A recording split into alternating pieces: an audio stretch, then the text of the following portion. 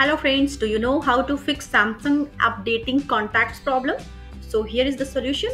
Go to settings, go to apps, click on app management, find the contact option,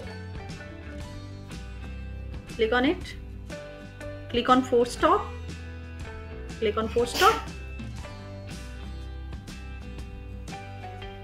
storage uses, click on storage uses, clear the cache, clear data. Now go back, give permissions, click on this,